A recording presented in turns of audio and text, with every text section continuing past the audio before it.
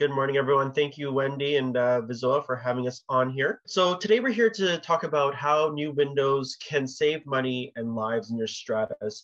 Um, a lot of things have changed over the last couple of decades when it comes to windows, and we're very happy to be here to kind of talk about those two areas of major concern for a lot of stratas out there. I mean, especially when the new hot season, summer's coming back, and life safety becomes a big issue as well. A couple of things I just wanted to introduce myself. I'm Mark Estrada. I'm the Key Accounts and Strata Manager for Centra Windows here. If you have any questions, by all means, the information will be provided at the end of the show. What are your windows like now? So a lot of us are sitting in our homes on a Saturday morning, looking at our windows. A couple of things that we're hearing a lot of from a lot of stratas and owners. Do you have condensation or mold on your windows right now? If it's chilly out there and you have a lot of humidity inside your homes, you should be seeing kind of that picture up there right now. Do you have discomfort or drafts? Are your furniture pulled away from the walls because that kind of draft circulates beside those cold frames and windows? Are you worried about life safety? So a big thing, especially last summer, is that a lot of homes had overheating. So are your windows capturing a lot of heat? And what can we do to mitigate those? And we're going to go through a couple of those things through this presentation as well. And have you noticed damage on your furniture, floors, or walls? So a lot of things that old windows don't have are UV protection. So that fading of the flooring, especially if you've changed out your flooring, if you painted your walls and now you're noticing that a lot of the rooms that are direct sunlight have been faded or washed out. And as well as those of you that have a lot of art on your walls, right? Or, expensive furniture, you wanna make sure that you protect those. So have you noticed any of those fading recently? And also, those of you who just want to know how to reduce the energy consumption within, your stratas and your home. So, and you don't really know where to start. So the great thing about this presentation, and again, thanks to Vizoa, is that we're here to kind of give you a little bit of a guidance. Now, it's not a be-all, end-all, like you have to start here, go to this step, and go to that step. It's kind of a general, here's a couple of ideas that you have based on what your plans and your goals are. So where do you start? Those of you that have a depreciation report, you might have one that says that windows are due or have been overdue, right? And you've been talking it as a strata for quite a while during your meetings and AGMs. Do you have a building envelope condition assessment or a BECA? These are usually assessed building works as a system. So they'll talk about a bunch of things, building envelope related, insulation. They'll talk about your roofs, the windows, of course, as that system, and how everything ties in and the lifespan for those. It also will give you opportunities for energy efficiency. So you'll notice if you do have a BECA, it'll give you opportunities of where you can kind of save a lot of energy and trade-offs of that. For example, if you're looking to replace boilers in your condo building, windows sometimes can, reduce the size of the boiler that you need because it'll allow for a lot more energy efficiency on the envelope. A lot of questions that come out from stratas is, do I need a permit to do this? Do you need an envelope consultant? Both really great questions and both very specific to your building. So the best thing that we can recommend is, if you're working with an envelope consultant, if you're working with an engineer, those are great professionals. They can provide you that information if you will need a permit on hand. So a lot of buildings, again, are very specific. So we can't really answer anything at this presentation specifically to your building, but the best bet is to kind of just reach out and see. We're more than happy to kind of do an assessment for you on that side. And now window technology. This is kind of where we geek out. This is my favorite part of all the presentations is we get to talk about kind of what has Windows started off as and where are they going to, and kind of the really cool stuff. Well, I find it cool. The really fun stuff about Windows. So let's talk about your windows. If you're in a building, 1970s, 1980s, you're kind of at that 40-year window mark. Windows were not energy efficient, as you can most tell by your windows. You're getting those drafts coming in, you're getting the heat coming in. Basically, anything that is outside as far as energy and temperature is inside your homes as well. I kind of think of it as, birds are really happy and everyone's happy outside because they get that free heating in the winter from you folks. But we kind of want to keep that inside your homes, right? So it is the largest source of heat loss is your windows, of course, because it is just glass. And typically they're single pane and aluminum. A lot of buildings back in the day, aluminum was, very cheap to use and it was a good structural product. And usually just a single piece of glass would keep everything out back in the day, but now it won't. So we're trying to elevate windows to a new standard, basically. And again, two things that were very, very, that weren't really discussed or thought about back in the day was life safety and of course energy efficiency, right? It wasn't those things that were talked about like we do nowadays all the time. So what does today's windows look like? You'll have dual is a standard. It's pretty much minimum. No one will sell you a single pane window anymore. And then up to triple pane windows. And some places will need that. Some places don't, right? And it all depends on what your goals are for your building and what solutions your window or energy provider are putting out to you. So they're designed to provide better insulation, of course, right? And we do that in a number of ways, which we'll get into. But two of the main ways that we do that are manipulation in the frame. So what does that look like? And as well as manipulation in our glass. So glass has, if you think of glass or a window as a 2x4, it's really not like that anymore. It's basically we work with you and your Stratas to make sure that we're getting the right solution for you folks. If you're saying that there's a lot of heat on one side of your building, how do we mitigate that? How do we change that? Are you saying that, oh my gosh, we've heard of other stratas where unfortunately a child fell out of a window. How do we do that? How do we make that, life safety for your windows? And how do we upgrade that to help you folks kind of, get that peace of mind in there? Also, Windows technology reduces, like I mentioned before, heat loss and overheating. This last summer, unbelievable, right? You're getting those 40 degrees days, and how do we deal with that as far as the windows? You want fresh air, but you also don't want all of that heat coming in. So how do we do that as a window company? And as a strata, how do you get the right solution and how do you present that to your owners as well, right? So like I mentioned before, two things that we do for windows to help kind of make them more energy efficient and a lot safer. The frames. So we're talking about vinyl windows today. Vinyl works really well. It's a very energy efficient material. And the reason because vinyl is not a heat conductor like aluminum is, right? So basically, if you're right beside an aluminum window right now, you can kind of touch that frame. That frame will tell you how cold it is outside. With a vinyl window, it won't do that, right? You'll basically works to decouple the outside temperature from what it is inside. And that kind of works both ways in the winter as well as the summer. So if it's hot on the outside, whatever temperature you're kind of keeping your windows or your interior of your building, that vinyl chambers will work to decouple that temperature. So you can see from the picture up there, vinyl frames usually have a bunch of chambers. And again, that just means that whatever is on the outside, it takes a while for that temperature to reach the inside of your building. Usually it'll stop halfway through and kind of the temperatures will blend. But that's, the power of vinyl and the power of technology that we've discovered. Also, the more chambers you have in your vinyl frame, the more rigid or secure it'll be. So again, more chambers, just think of it this way, more chambers, the better your window will perform. So when you're working with a vinyl window supplier as well, all of us have cuts of our frames, kind of like the one up there in the picture. You can ask to see those, and those will tell you kind of, the more chambers, the better, right? Now comes to the fun part of the glass. So frames are one part, glass is the second part. Glass has a coating on it now called low E or low emissivity. If you speak to a window supplier and they do not tell you that they have low E on it, chances are it's not a really great window and won't give you that energy efficiency that you're looking for. Low E works to reflect heat back to its source. So it's the best way I can describe this. It's like basically a thermos.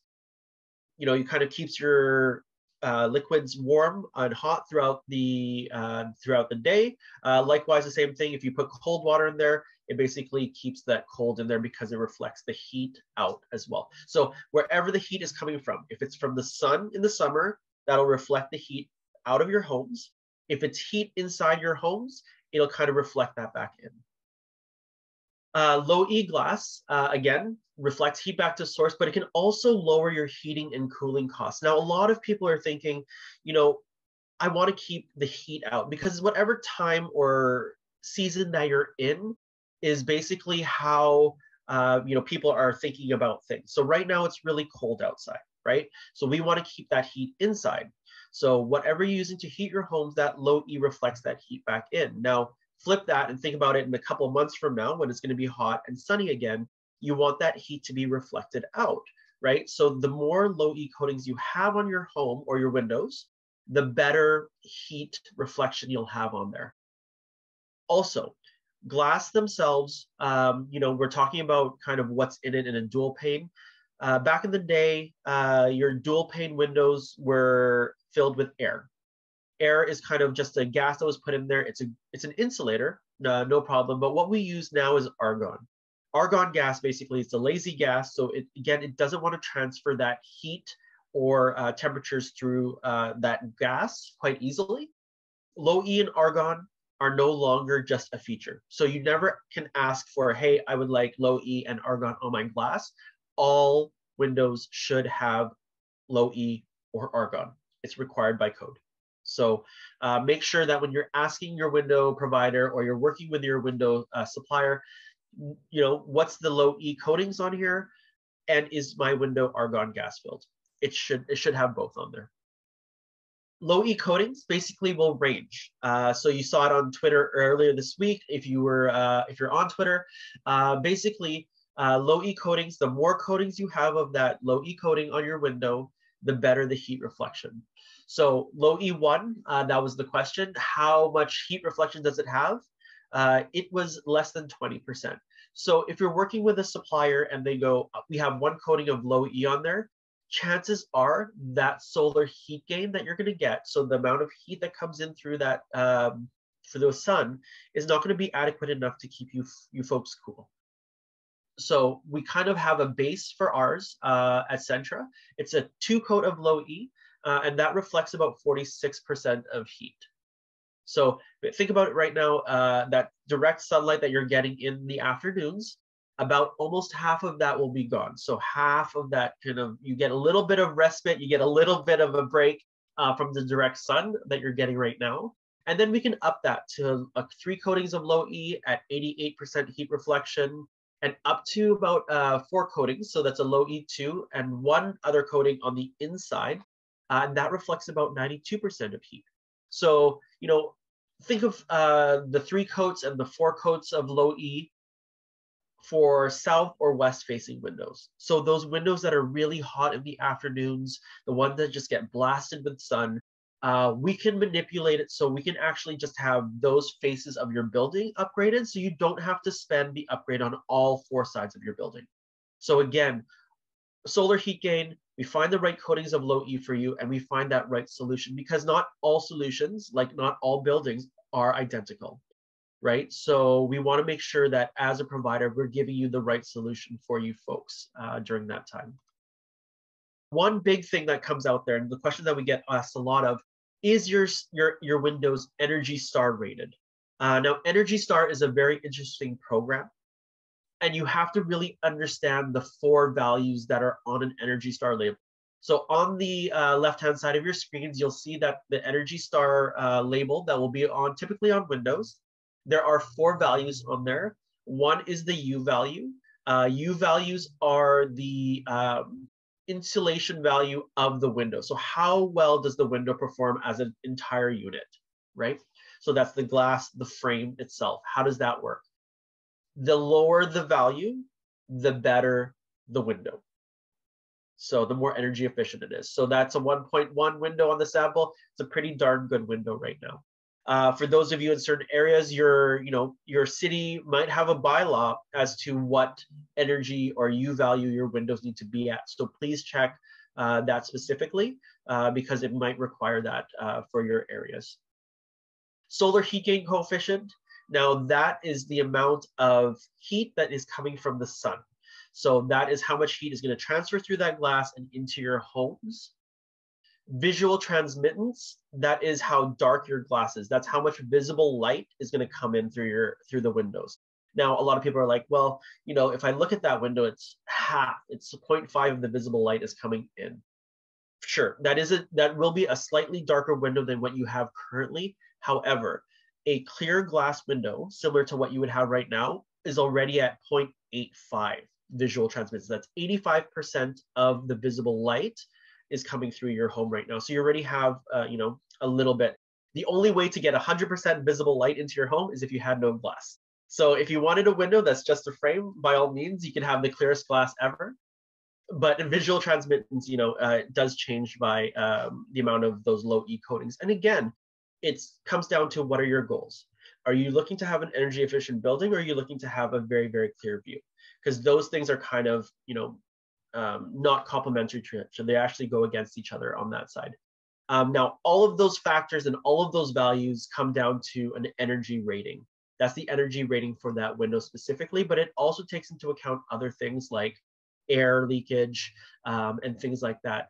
An Energy Star product is a recommendation, not a standard for the folks. So just make sure that when you're asking your provider, walk me through this. Are you Energy Star rated?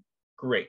What is this going to do for my window if I get this level of an Energy Star window versus, what you're suggesting? Because we'll work with you to make sure that, again, the windows provide what you're looking for and giving you that solution. Because the last thing that we want to do is give you a window that might be, a great Energy Star rated window, but it's not going to work for our climates here in BC. It's not going to work for your specific home or your condo because you're next to the coast or right along the water. A lot of factors take into play of what, the energy or the window that we would provide for you folks. So definitely keep that in mind. So you're looking for windows now. So now we've talked about windows and you're looking for it. Where do you start? Custom built windows are off the shelf. Now, if you're looking at Home Depot or a whatnot or a home improvement store, they'll have a ton of windows on the shelf, right? But again, is that window the right window for you? It may not be. The funny thing is, if you go to a Home Depot and you ask, about questions about windows and installation, they'll refer you to us anyways. So might as well just ask us, and we'll help you out with that. And are you looking for custom built windows? Again, not all buildings are cookie cutter. They're not the same. So when someone says to us, I have a standard window doesn't really mean much because that can mean a whole bunch of things. So a couple of questions we would like you to ask your when you're thinking about the project, when you're thinking about your goals. What is the warranty of these windows? You want a window that'll last with your building, right? What is the warranty not only for the windows themselves, but also for the installation, right? Because those change greatly. Do you want to invest all this money into a project, and then all of a sudden, you have an issue, and now your installation warranty is not covered, right? So what is that? Does the company use subcontractors? So is it all one, company that's in there for you, or are there subcontractors in different trades that'll be, coming in to do finishing touches or, doing the installation specifically, right? Is the building able to be occupied, or can the residents stay within the homes while this renovation is going on, right? Because that's a big one. You don't want to have a 2 or 3 day job inside a townhome, and then all of a sudden those residents have to live somewhere else, or those, so kind of think about it on that side. How are you going to be inconvenienced, or what's the inconvenience on there? Also, hazardous assessments. This is a big one, and I just want to put a flag on this one, because if you ask your contractor of what their hazardous assessment plan is, they should have one. This goes along with the life safety issues of working with contractors and working in stratas, right? All contractors, all construction people should have a hazardous assessment plan that goes along of how are you going to test for hazardous assessments, and what happens if our building does prove to be positive for things like asbestos or lead. Right? And that should all be taken into account when you're thinking about the process and planning for this as well. So when you're starting the process, again, think about what are the main goals that you have as a strata. Is it comfort? Do you get a lot of requests or a lot of complaints from a lot of the owners saying, I cannot live inside my unit because it is too hot, it's too cold, there's drafts all the time, there's mold on my windows. So all of those things fall into that kind of comfort. Also, life safety issues, my windows don't close, my windows don't open, my patio door can't open, it can't slide. So those all go into that life safety side. How hot was it? Because that plays into the factor of life safety as well, right? You don't want people living inside 40-degree homes, because what happens is it just traps the heat there, and there's no respite for that heat, right?